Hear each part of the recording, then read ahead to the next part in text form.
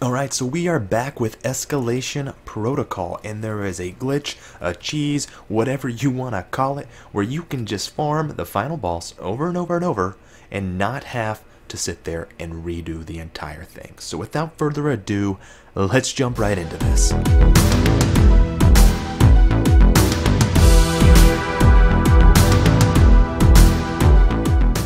What's going on, party people? It is your boy Coop, and this video should be short and sweet, like a midget covered in sugar, right? I just made that up off the top of my head. If you're a midget and you're offended, I'm sorry. So here's what we're gonna do.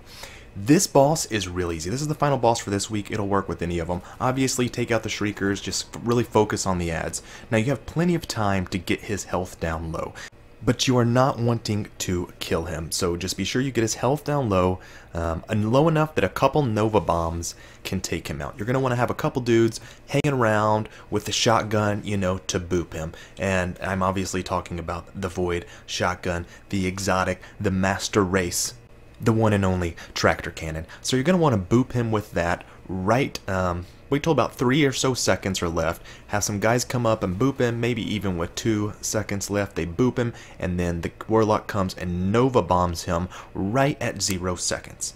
I know it sounds complicated, but it's really not. We were able to do this over and over and over. So if you get it right, then it will take you back 1 level. So you get to pick up the loot from him because you kill him. And he's the one who drops this shotgun, the Ikelos, whatever it is, you know. That's the one where you like slap somebody in the face and then you get more damage. It's kind of like real life. That's what I think happens in real life. You know, you run up to someone on the street, you slap them, suddenly, like, you're way stronger, at least in their eyes. They're like, oh my god, this guy must be crazy, he just slapped me in the face. So, that's all you really have to do for this, guys. And really, playing this after they nerfed Escalation Protocol, as far as the difficulty, it is not hard at all. I mean, 9 men is overkill. I said 9 men, like it's soldiers in war. 9 men. But it really seems like overkill. It's really not that difficult at all. I mean, I was using a 720 round, the Guiding Star, 720 round auto rifle pretty much the whole time. I just didn't need to use anything else. There was really no point. I don't even think I died until the final wave, and that's just because I was jacking around. And like I mean, it was just extremely easy now, so you don't need all 9 people. But having 2 Warlocks Nova Bomb him at the end, I mean, you can see how low we have his health at. That's what's going to really save you guys there. You go in, you boop him with the shotgun. You can have him tethered too, but just be careful.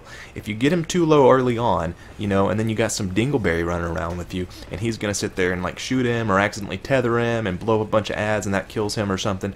So don't get him down so low that just any little mistake from, you know, newbie McGee, you don't want that to have to cost you, and then you got to play from level 1. But what you can do is, which is what I did, if you mess up, you go ahead and open the chest, and then if you have extra of the frequencies, you know, that you turn into Anna Bray. Sorry, I can't think of her name. I was trying to think of that. Once you turn those into Anna Bray, you can run between sessions. So say they start up level 1 again, just ride your Sparrow back to Anna Bray, turn in your stuff, and get a new key so it'll be charged up by the end, and then you can open up the chest again and get a new piece of armor. So I did that yesterday, got a couple pieces of armor. So it's a pretty easy concept and a really easy cheese. This is kind of similar to what there was in Destiny, in the Vault of Glass, where you could cheese that boss over and over, you know. But anyways, guys, that is going to be all for me today. Let me know what you guys think. So let me know if y'all have tried this cheese, or if you know of something else. If there's another cheese I don't know about it, I would absolutely love to hear what it is, because I'm always interested in cheating, right? I mean, that's what we're all here for, right? We want to cheat. We're all interested in cheating. Obviously, I'm absolutely kidding. This isn't like cheating like on the level with The Division. I don't know if you guys plays that, but my god, the cheating was out of control in that game. This is just being smarter than the developers, which really isn't that hard when you got Luke Smith working at Bungie. You know what I'm saying? Anyways, guys, that is going to be all for me, and I will catch y'all next time. Peace.